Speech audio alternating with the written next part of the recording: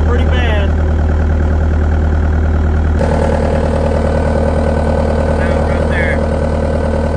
Let's see if we can't fix it.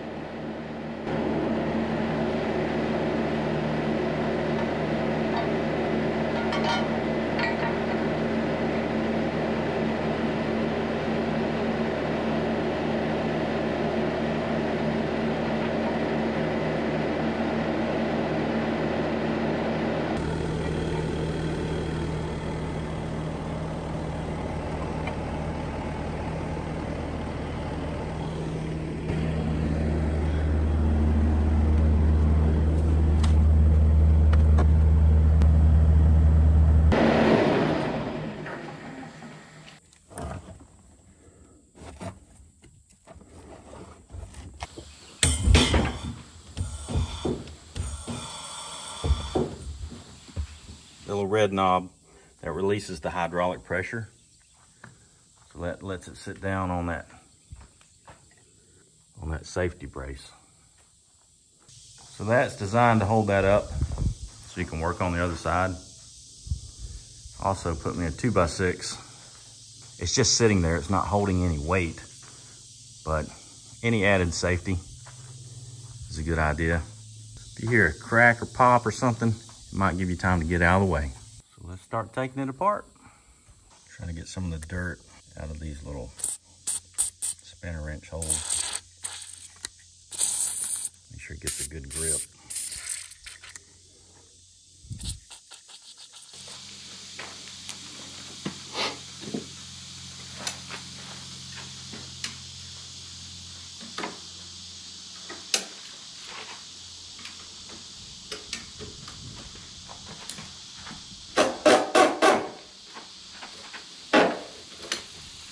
Not bad.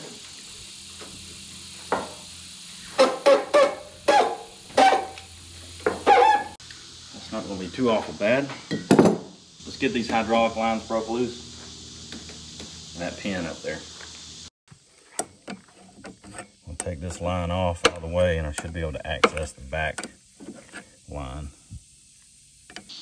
So now those lines are loose and that'll let me pull this out without having any suction or resistance. We're going to take out this bolt that holds the pin in and tap that pin out.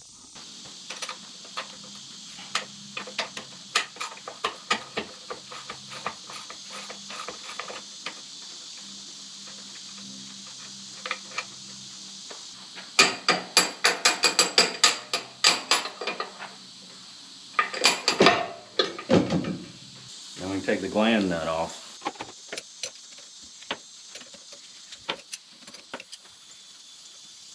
Everything's loose, we should be able to pull this up. It should come out. Lord.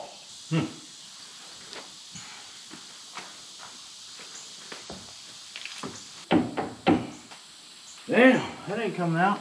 I don't see me pulling that out. Unless I get something on it and pull that way. So this doesn't seem to want to pull out very easy. So I'm gonna put a strap on it, a little ratchet strap. Give it a little tension and see if it'll start to move. I don't know if I have it in a bind or what, but that sucker don't want to come out. Right where I wanted it. That's how it's gonna go, one way or another. So it's finally broke loose.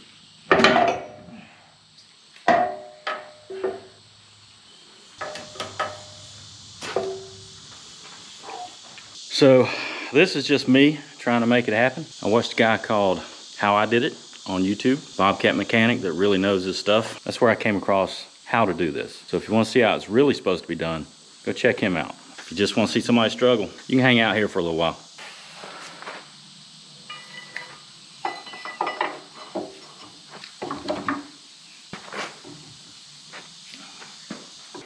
The next problem is going to be this nut right here.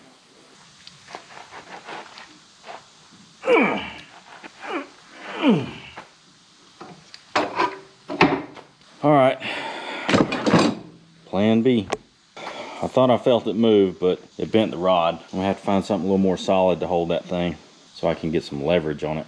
Put the cylinder back in, put a pin in it. I'm gonna try to get the nut off this way. All right, let's try some leverage.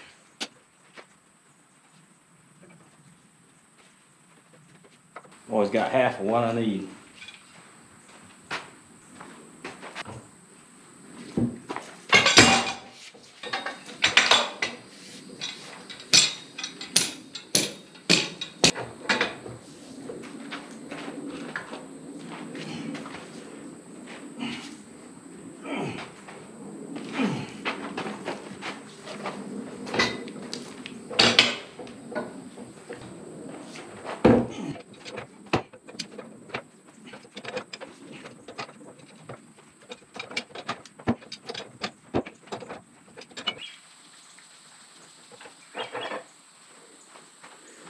It's off. All that Loctite on it. So here's our seals. 1, 2, 3. Let's count them out. Let's see. I think that's where it's leaking from the most. Looks like it's cracked on that seal.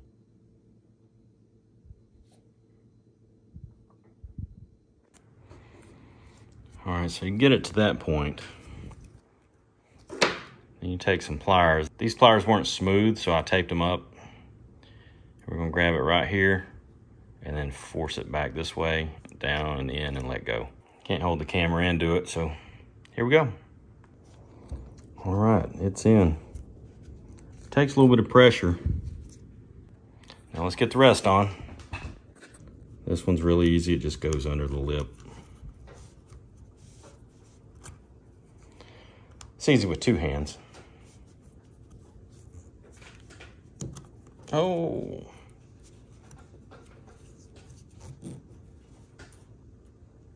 There.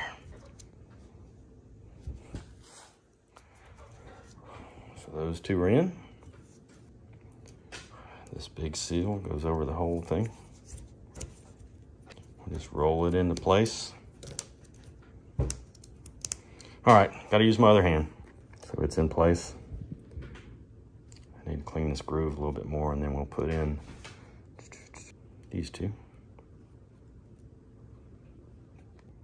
So everything's on there.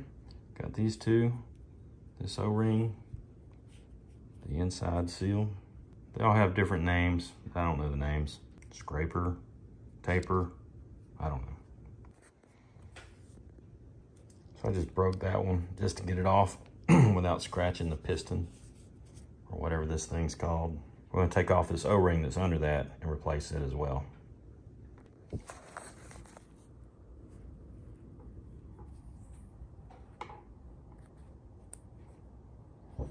That one goes on nice and easy. So this one is the toughest one to get on. You have to kind of stretch it a little bit to get it to go around, and then it kind of goes back in place. It goes right on top of that O-ring. So let's get that on there. It's on there, it's stretched just a little bit, but it should go back, should shrink back down. I got it in there, it was a little twisted, and I rolled it on the table. It kind of set it back in place. So we'll give that a little while to shrink back down and go stick it on. Got some hydraulic fluid on there to lubricate it.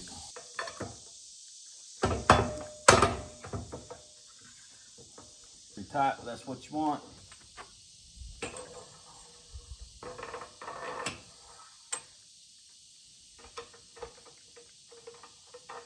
Got plenty of Loctite on there.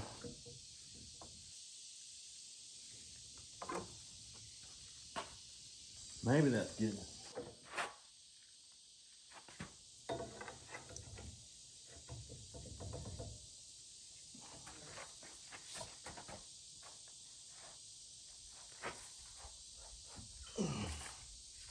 pretty tight right there. Let's give it one more click.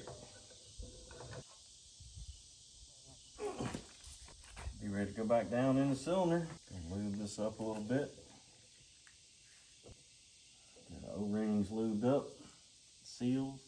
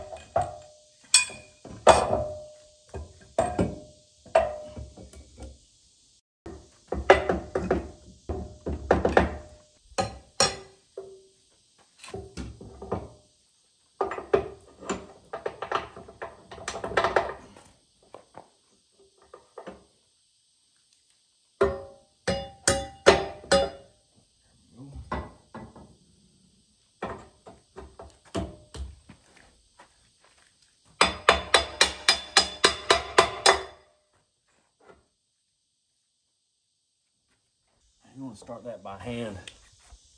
Make sure it's threading right before you go putting the wrench on it. Oh, Lord.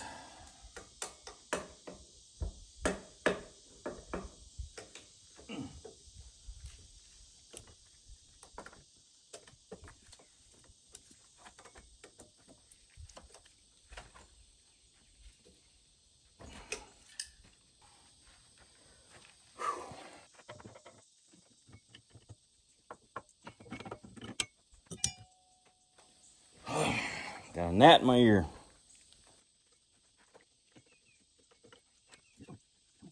I think it's done. Well, almost. Gotta get our pin aligned up here.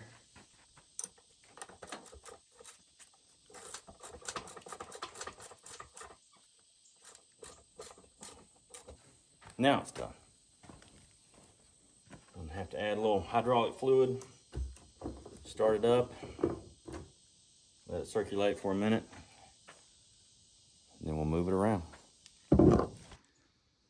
This side's done. Got it all back together. It's good to go. I moved the lift arms up and down. No leaks, no nothing. So we're gonna do the other side. I've already started on that. I've got it taken apart. I got the shaft to come out a little bit easier on the other side. I think I might have had this side in a bind when I was trying to pull it out. So anyway, the other side shaft is out. I've got the nut off. I'm gonna take the parts to the house, sit in the AC and change out the seals, get something to drink. It's about 91, 92 degrees, 6,000% humidity, something like that. Gnats are trying to find all their ways into my brain that they can. And it's time to go get some AC and change some seals. The other side, it's taking a lot less time. It's going fast. Nothing to it really. Once you do it one time, I think it's pretty simple. Just be safe. Support them arms. Don't get hurt.